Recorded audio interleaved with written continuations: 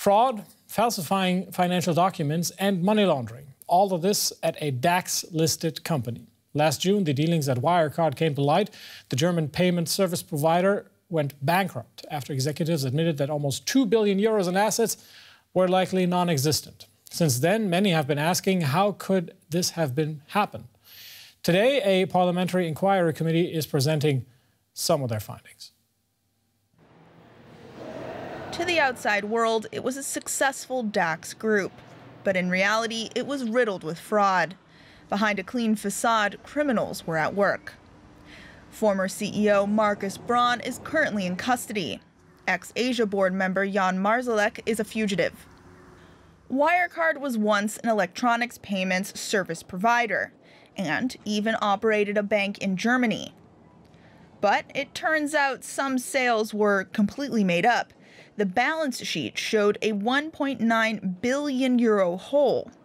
Since then, public prosecutors began investigating the company on commercial fraud and document falsification charges. There had been rumors for years. Media outlets repeatedly reported inconsistencies. But each year, the EY auditing firm gave Wirecard a seal of approval. The German financial regulator Bafin didn't investigate the allegations either. Quite the opposite. Journalists who reported on fraudulent dealings at Wirecard received complaints. Since October, a parliamentary investigative committee has been scrutinizing the role of the authorities in this scandal. But one thing is certain, Germany's financial supervisors are ready for reforms. One of the heads of this inquiry committee is Fabio De Masi. He's a member of the German parliament, the Bundestag, for the Left Party, and he joins me now. Welcome to DW. Fabio, what is your most important finding in this investigation so far?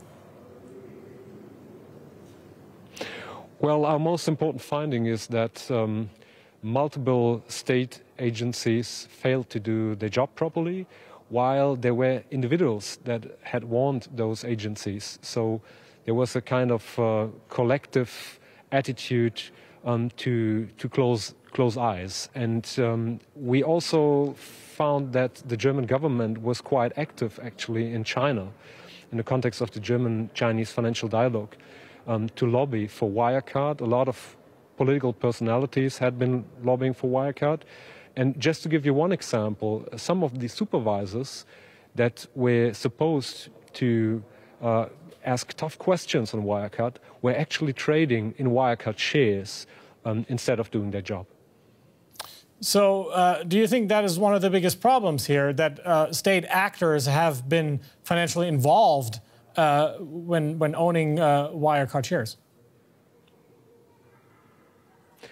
Well, that's part of the story, that some people in the supervision agencies were trading in those stocks, and that we didn't have proper rules in Germany in place to prevent this kind of insider trading, for example, in the Financial Supervision Authority. But on the other hand, we know that all those decisions that have been taken, like the short-selling ban on Wirecard, were approved by the ministry, or at least have been notified in the German Ministry of Finance. So there's also the question on political responsibilities. And it was Chancellor Merkel who indeed lobbied the most powerful man in China for Wirecard. And you do not simply go to China just because her former economic minister Gutenberg, who was a lobbyist for Wirecard, told her so. But this was a decision that have been taken in the German government because, like, Wirecard was one of their key assets in the German-Chinese financial dialogue. And so the German government has to answer why they did not react to the reporting of the Financial Times. So this report, or this scandal rather, has moved Germany's federal financial watchdog into the crosshairs. It has a staff of 2,700, but reportedly there are only 5 people who are licensed auditors. Do you see signs that the overhaul of the watchdog as a result of the scandal are going into the right direction? Well, we have some minor improvements now. For example, we had a 2-tier approach. So first we had a kind of like privately governed organization that was supposed to check balance sheets, and they had also multiple conflict of interests.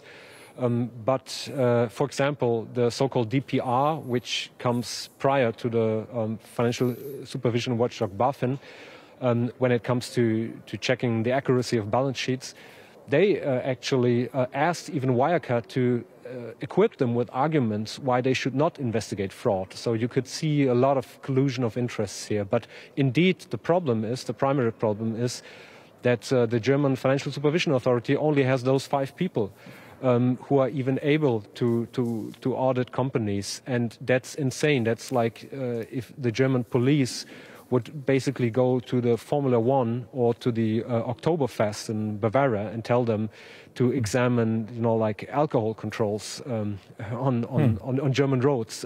That's not possible. And so you need a state agency that is able to do its job. It needs the best people in the market, and it needs tough people who ask the right questions. Fabio De Masi, member of the Parliamentary Inquiry Committee into the Wirecard scandal. Thank you for your thoughts.